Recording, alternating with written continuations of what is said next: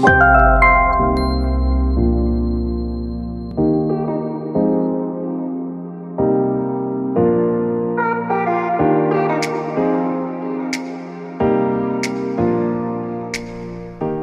YouTube, Art here.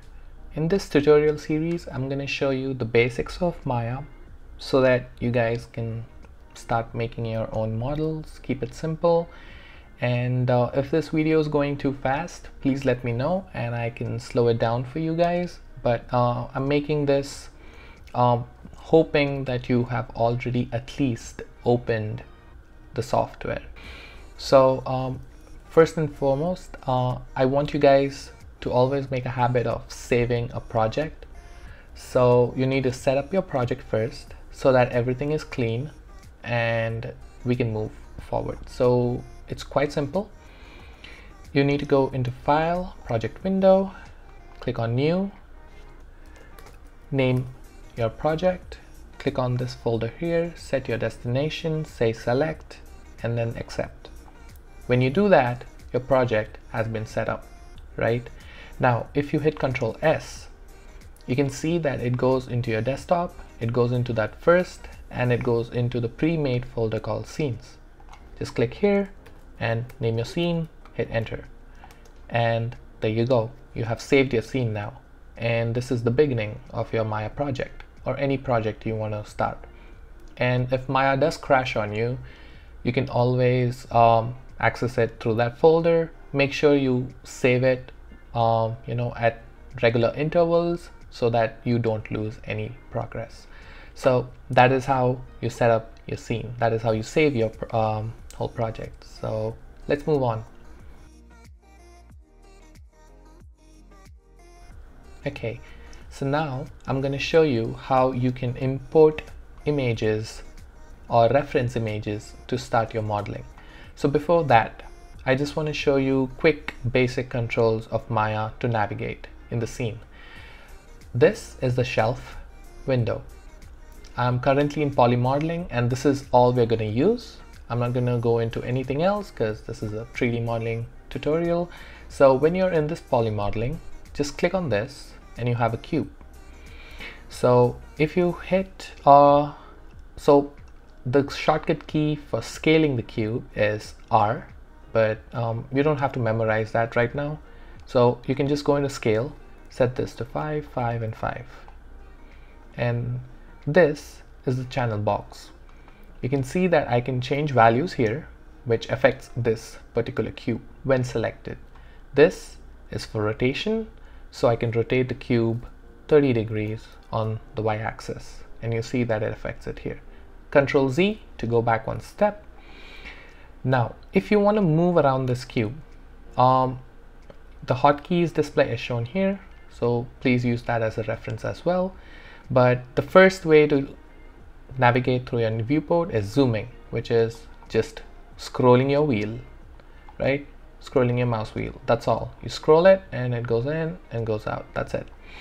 And if you want to rotate, Alt is the core key of Maya. So you hold down Alt and then left click, and then you can rotate around the cube. So Alt, left click, and rotate. That's how you rotate around the cube.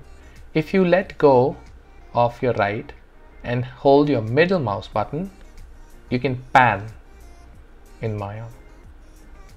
So let's do that again. So Alt and left click is rotate, Alt and middle mouse is pan, scroll is for zoom, right?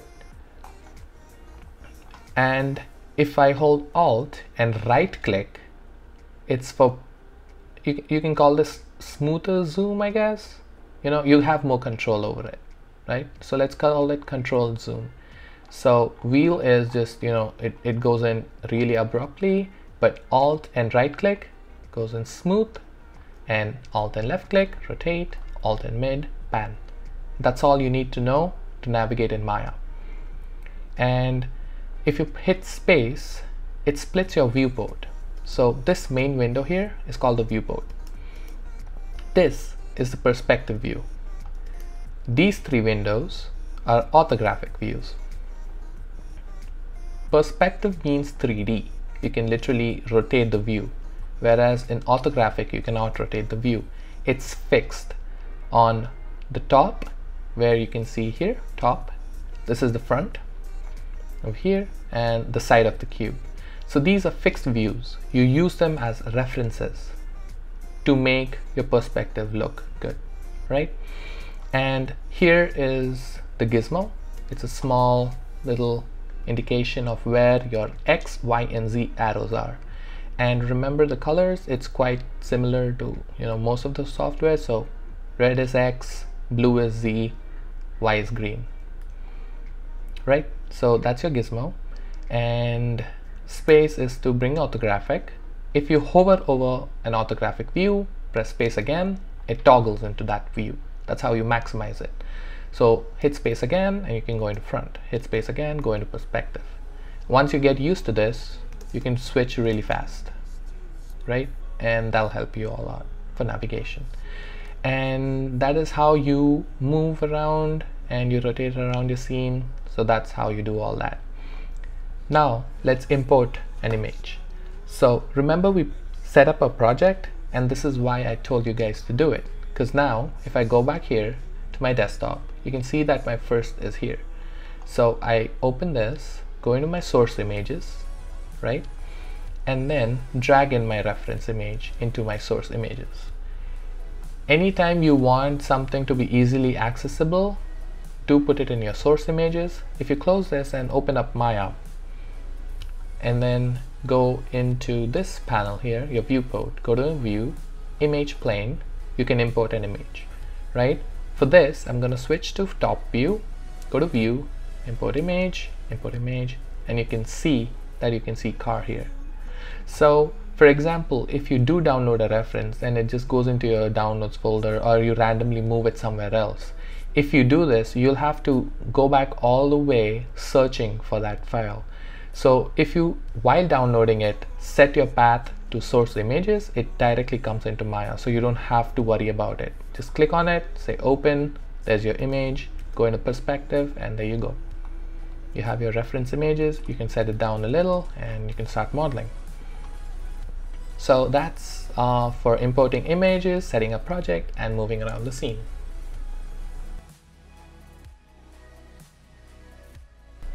Now I'm gonna talk about what each and every window of Maya does and how you can set up your view to make it look a little better.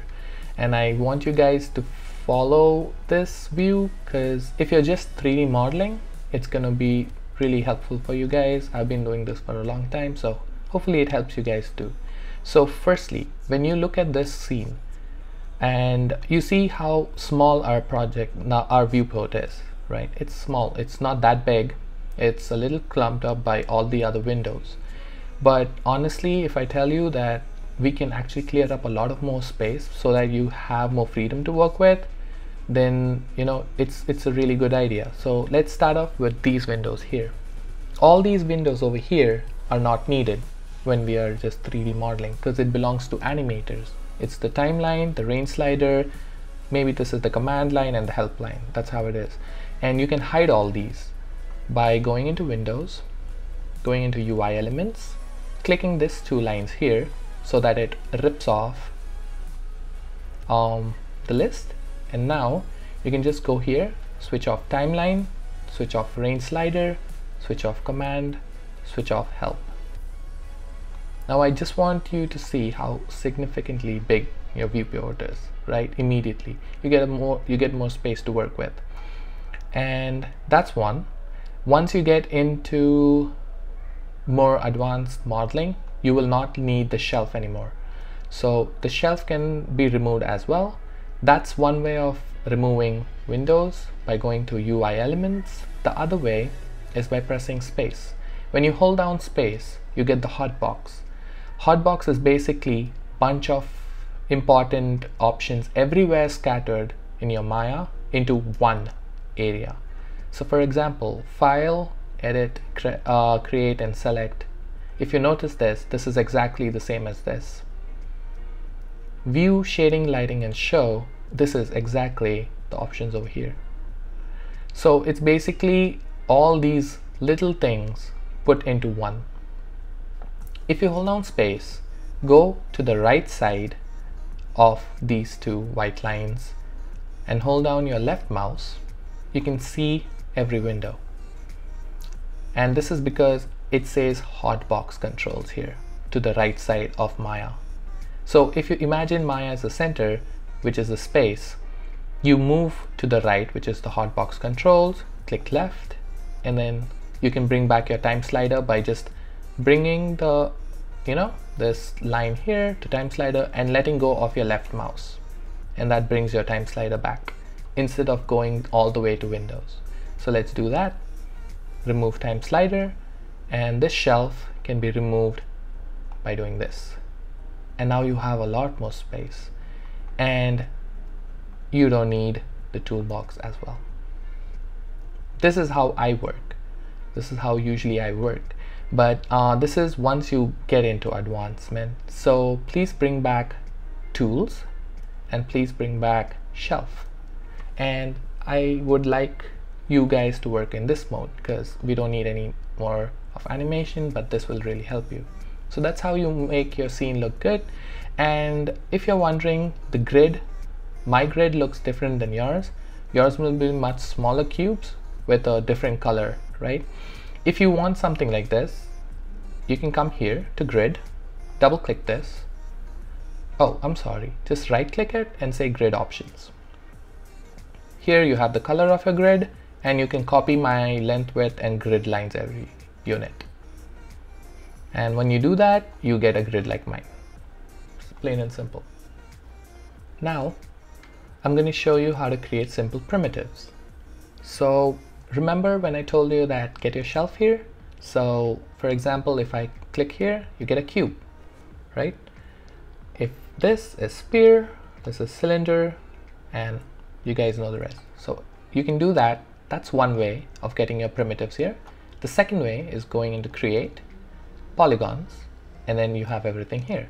Remember, whenever you click something, the window closes the list and it creates the object you selected. If you want to make multiple, you can go to create, polygon, double line, rip off the list and keep it here. Now you can make multiple. That's another way. I don't use this, neither do I use this. I use another technique which is gonna be much faster, and that is by holding shift and then holding left, holding right, sorry. So my bad. So hold your shift and your right mouse. Hold down shift first and then right mouse. When you do that, you have this window here. You have a radial menu which has almost all the main important stuff, and then you have even extra stuff here. Plus you have text if you want. So if you want to have a cube, just go on cube, let go of your mouse, you have a cube. That is much faster than clicking here and bringing a cube. But some might say, hey, it's just a click, you can do this, right? But you're always going there and you're always using shelf, which is again taking up space to your viewport. Why do that when you can do this, right? And if you want a cylinder, do that. Just like that. You don't even have to go click, right? So these are all tips and tricks which I really want you guys to start from the starting, because it's going to make you fast. No one told me this before. So shift and right, there you have it, right? So how I was making them come so fast was because I remember the radial menu. And for example, if you need a sphere, just remember that it's on the right. So when you hold shift, right click, swipe to the right, and let your mouse go, and that's it. So if you remember it, cube was 6 o'clock, do this, and there you have it. This comes with practice. It's gonna mess up sometimes, but you'll eventually get it. And once you get it, it's really cool, right? So that's how you bring up simple primitives. Now let's see how you can move them. So you have three main tools in Maya to moving an object. You have move, rotate, and scale. Move is move, rotate is rotate, and scale is basically changing the size of it. So you can access them in different ways as well. You can go to your toolbox here, click on this, and you will see a gizmo. Gizmo is these three lines here, which help you show you what's Y, Z, and X. If you click on this, it's rotate, this is scale. As simple as that. And move and scale are almost the same. They do the same things. I mean, they do change a couple of things, but the manipulator here does almost the same. So if you go in the middle of this, click and drag, you can see that it scales. Overall, if you go here, scales on Y, scales on X, scales on Z. This is basically scaling on 2 axes instead of 1. So this will scale it on X and Z, but not the Y. And it's the same thing for the rest. Once you get this, it's the same with move, except you're moving it. So you're moving it in different directions, right? And you're moving it into 2 different planes. That's it. And if you move it in the center, you're moving it literally everywhere. You can see that the X, Y, and Z have different values at the same time. I would not recommend you guys to move any objects like this. Doesn't work out that well because you don't know in world space where it is. But yeah, that's pretty much it. So once move and that is done, let's move on to rotate. Rotate is quite simple as well. Go into the axis and you can rotate it on the axis itself. If you come in middle of every axis and click, it's all 3. This is random rotation. And just use it whenever needed. Don't use it always because this is just too random. You won't have any control over any values. And this outer circle here is rotating while the camera is your center point. So for example, this is center. So if I rotate, it's going to rotate around that. And if I move my camera, now this is the center, so that'll move around that, right? And if I move it completely on top and go to the outer circle, you'll see there's no difference because yeah, that's how that works, if that's ever needed for you guys. So you can rotate it that way, or you can always put in values and change anything you want from the go here. And while we're talking about this, this is the channel box. It basically has, you know, the values and it shows you everything. And every time you make an object, the starting object has inputs. So if I open up this, you have extra inputs. You can directly even change the input from here, right? And you can do this quite many ways. If I click on this, I can put in a value which changes. You could do that. I usually click on the attribute name. So when height is selected, come in your viewport, hold down mid mouse. When you hold down mid mouse, you see that your cursor changes. Now swipe right and left and you change it. You can do this as well, any of your preference. So now if I zoom in, if I go into radius, come here, mid mouse, click, you can see that the radius changes. Subdivision, come here, click, and you can see that I'm adding subdivs to my cylinder. And this actually has these options are for everything. So if I bring a spear, you can go click here and you can see that the spear has all this. Oh, and you can even click and hold your left mouse and drag down to select multiple attributes. Come to the viewport, mid mouse, and there you go. You can alter both of them. And if you don't want to alter both, just click on one and you can alter just one side. That's the channel box. It has basic values and a few input. If I go to attribute, this basically has more info about the translate right here, even the polysphere. This is the radius and the subdivision axis, which was accessible right here in the channel box. These two, but it even has its shading group and the material applied to it. Extra info, that's it. And there you go. So that's how you make a primitive, move it around, scale, and etc.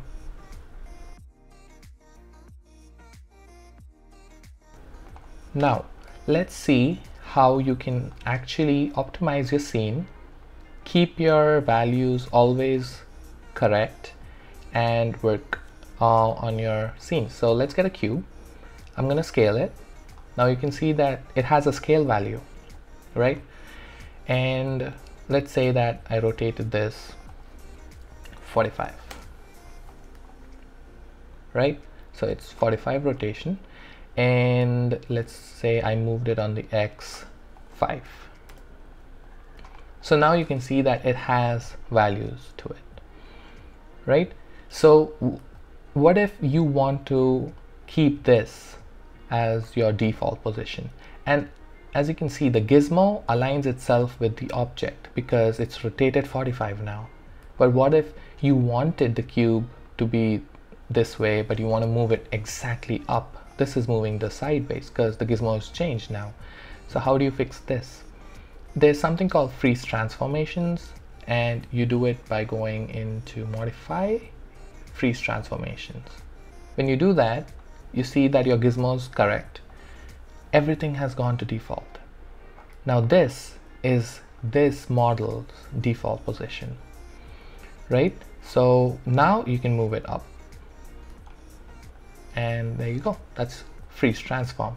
Now, for example, let's say that you have one more cube, right? And you have this cube here. I'm gonna hold down left, select, make a bounding box, select these two, and go to mesh, and then hit combine. Now these two are combined. Now they are one object, as you can see, right? And once you combine objects, they get a freeze transform on them. So now that this is done this way, and let's say you want to separate them again, so you say, okay, I'm done combining, let's separate it. So you go into this and you hit separate, there you go, it's separated. Now if I click on an object, separated objects have their gizmo on the origin. It's not the center of the object. Now you can see how this is going to be an issue, because now the pivot's different. So if I rotate it, it's going to rotate it on the pivot, and that's kind of annoying, right? So that is where you use center pivot, which is selecting the object, going into modify, and center pivot. There you go, your center pivot's fixed, and now you can rotate this as needed. And over here as well, and you can go into window, modify, center pivot. There you go. So that's freeze transform and center pivot. So one main reason why your Maya may be crashing is let me just freeze transform this, because so you're gonna go here, freeze transform, perfect.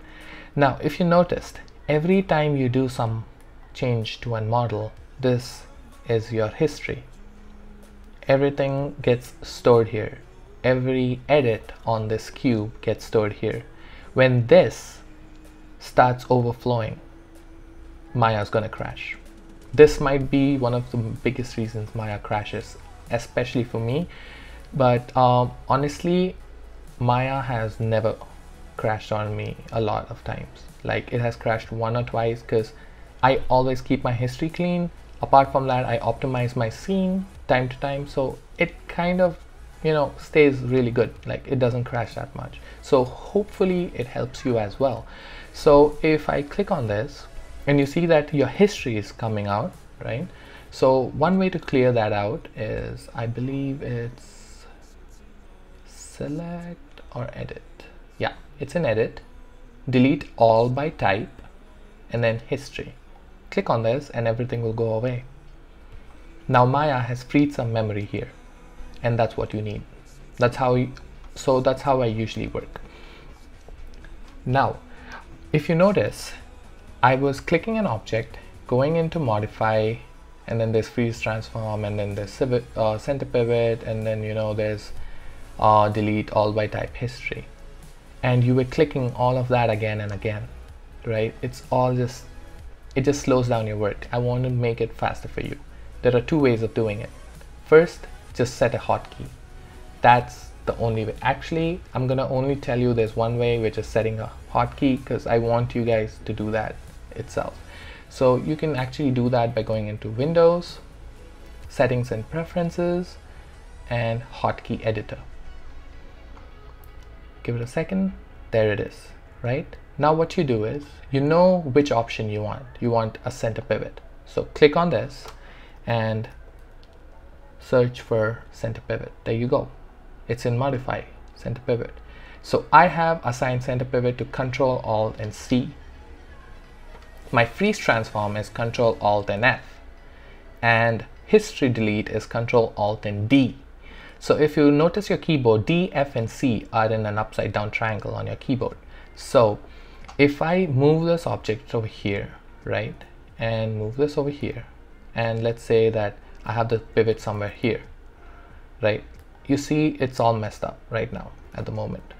So how do I fix this? So I go here, right, and then I hold down Control Alt, and watch when I hit C, center pivot, F, and then D. Finished. There's no history, everything is back in its place.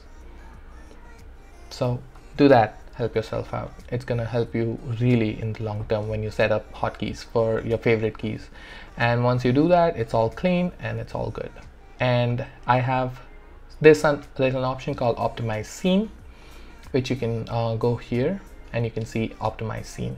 I have set up a hotkey for that as well. So if I hit Alt and this, I don't even know what that is, but when I do that, it asks me if I want to optimize my scene, and I don't even need to click OK. I just need to hit space, and there you go, it optimized my scene. So this is a little combo I want to show you guys what I usually do. So if I have this, if I move and I combine and separate, and then I move this again, and you can see that now it's messed up. It even has a history, right, all that stuff, and my scene is not optimized. So I just do this, center pivoted, freeze this, bring this up, press space, and your combo is done. So you cleaned up this mesh properly and you optimize your scene. Doing this and then hitting Control S and then saving it time to time has always helped me. Maya has never crashed on me yet, unless I'm working on a very high project and I mess up something in it, right? So that's pretty much it. So I want you guys to set that up because it's going to help you a lot. And yeah, that's for that. Okay, so now I'm going to show you a few more tools so you guys can actually start modeling. So get a cube, scale it, and this option is called Insert Edge Loop. And what that helps you do is add a loop on your model anywhere, as long as you know your model is clean and it's all polygonal faces, which is 4 edges, right? So you can do that in Edit Mesh and Mesh Tools. I don't even remember because I never used this. So go to Edit Mesh, maybe here. Yeah. Oh god, I don't even remember. Okay, you know what? That's actually good because that's the wrong way. I don't want to I don't want to teach you guys that way. So this is how I insert an edge loop, and I hope you guys feel that this is much more easier. So click on the object, hold down Shift, and when you hold down Shift and you right click, so click on the object, go into your viewport, Shift and right click. You see you have an Insert Edge Loop tool. Go on that, right? You see that your edges become blue. Now you can go onto an edge, click on it, and there you go. Click and drag, and you can set your edge loop wherever you want. Let go, and you put a loop here. Now, because this is in edit mode, you'll have to hit right click on the object, go into object mode, and there you go. Press W to bring up your move if you need that. So there you go. Now your cube has a loop added to it. So that's how you add an edge loop. If you hold right click on top of an object, you get this menu here. If you go into edge, vertex or face, it goes into edit mode. So edge, now I can select edges of the model, and you can individually move the edge. If I right click and go to vertex, I can select a vertex and move that particular vertex. If I right click and go to face, I can select that face and move the whole face. That's how you edit in Maya. And once you're done, right click and go to object mode, and there you go. Your object mode's back. Right? Now you have a different shape.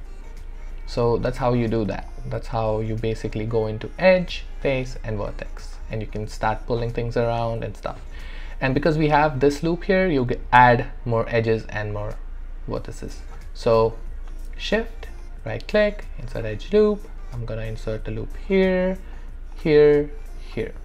So I want you guys to freely just do this because you want to get used to all this. And then go to object, click on this, go to vertex, select a vertex, and there you go. You can move it. Right? So try this out, have fun with this. Just bring out everything, try random shapes, and see if you get used to all this. And yeah, so when you do that, as you can still see that you're getting a history, Ctrl-Alt-D, and your history is gone. All good, right? So there you go. So you have this model here. Now let's delete that, bring a cube again, scale it up. Okay, so that's how you edit vertices, edges, and faces. Now you can even do a tool called extrude, which is quite it's a really strong tool which you will be using almost every single time. You go into face, you select a face, and then you hold down shift and just pull out from the axis you need, and you literally extruded the edge, extrude the face, I'm sorry. So you select this face, hold down shift, and there you go. That's how you extrude, right? That's one way. The second way is when you select your face, hold down shift, right click, and you have extrude face. This option will only work when you're in face selection mode. If I'm in the object mode and I hold down shift, it's not going to come. It's going to go to extrude. You will see an extrude, right? But you will not have any control over what you want to extrude. If I go into face and select this face and then hit shift and down and extrude, it's gonna go into extrude that face, right? You will get this manipulator here and you can extrude now, right? And while this is on, you can hold down shift and then extrude again, click on this or click on the center, anything you like, and then you can, you know, extrude it inwards on that plane. And just hit W, and if I hold down shift, I can extrude it out again. There you go, and you have another shape there. So that's how you extrude, right? So you can play with this. So you guys, I would really appreciate it if you go in, move your object like that, you know, scale it out like that, add in an insert edge loop, put one here, put one here, right? And then go into face, extrude this out, press R while you're in this phase, and then, you know, you can scale it and push this back and go to this edge, push this down and push this down a little, and you bring in a cylinder, rotate this to 90 degrees, switch to your orthographic view, whichever you like, press R, scale that, you know what, yeah, scale that, put it in place, and go into your top view. Yeah, it's perfect. And if you want to ever duplicate an object, click on an object, press Ctrl D, and you have another duplicate of it. Place it, and voila. I don't know what that is, but voila.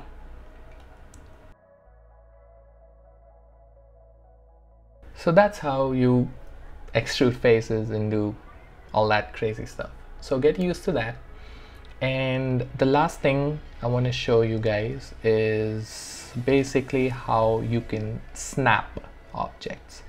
This is gonna be a little tricky at first, and I'm not gonna show you exactly how to snap. I'm just gonna show you how to you know, edit your center pivot on the objects. So let's bring a cube, scale that out, bring that up. Now For example, if I click on this cube, you can see that the center pivot is exactly on the center of the object. Let's say you don't want this.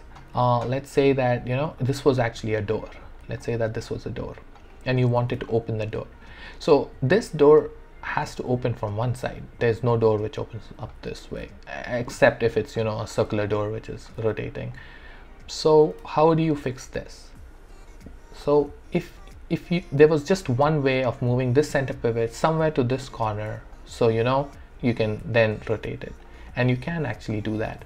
That's by holding, you can click on insert.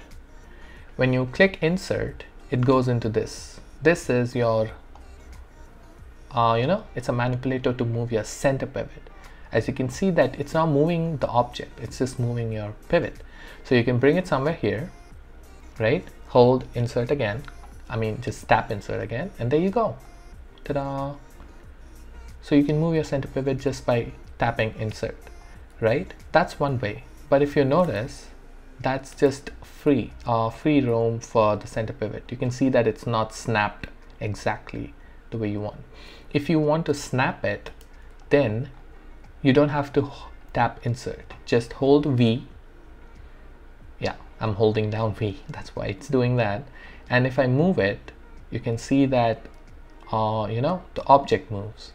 But if I hold down V and D, then you get this manipulator. This is the same manipulator which insert gets you. So hold down V and then D, and then if I move this, it's gonna snap to one of the vertex. Remember, it always snaps to the vertex. So if I hold V and D, click on Y and then snap it up, it snaps only on the Y. That's why it went in middle of this. If I hold V and D again and bring it up to X, now the center pivot has snapped to this vertex here. And that's how you do that, right? So let's say that you wanted to snap this in the center of this face.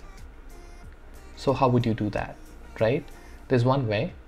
First, you can put, for example, go into edge loop. You can add an edge here and then add an edge here. Just see where the center is, you know, assume, and there you go. Go in object mode, click on W, and now if you hold down V and D, click on this center and then just move it. It's gonna snap there, and there you go. It snapped to the center. So now you can rotate this, right? So yeah, so that's how you basically snap the center pivot to objects, right? And that's basically how you actually snap it to even objects. So now that you know this, let's duplicate this object, bring that out, right? Let's say I want to snap this vertex to this vertex here. So what you do is, first you bring your center pivot to wherever you want to do it. So V and D, hold down center and then snap it right here. And then let's say that this was moved this way, right? So what you do is, firstly you hold down V and D, click on this, and it's gonna snap here first. But if you hold down V and D, it's gonna move the center pivot. We don't want that, we just want to snap. So hold down V and click on this, and you can then snap it to this object. There you go, and then move this over here. That's it. So V is the snap with the object while moving the object, whereas V and D will snap only the center pivot. And there you go. That's how you snap your center pivot to vertices, right? And if I go into the top view, and if V and D is snapping to vertices, but X and D is snapping it to the grid, this world grid here. So if I hold down X and D, you can see that it snaps the grid. It's literally snapping to the grid now. It doesn't snap to vertices. Even if you bring it close to the object, it won't snap to the vertices, right? But if I hold down V and D, you can see that it only snaps to the vertices here. So yeah, those are your two snapping things, and that's it. Okay guys, so that concludes the video. I hope I was not too fast, and I hope I gave enough detail about, you know, what I was doing and you guys understood it. If there's any way I can improve this and help you guys understand it much better, please let me know in the comment section below, and I will keep that in mind and I'll start teaching it that way. If there are anything you want to learn or any specific tool you want to learn, please let me know as well, or just leave a comment section that, hey, I wanted to model this, could you explain how do you do this or that, or any step. I'll gladly show it to you. So I'll wait for the comments. I'll make a list of a few comments who have doubts, and in the next video I'm gonna address them all together, and that's how I'm gonna keep it.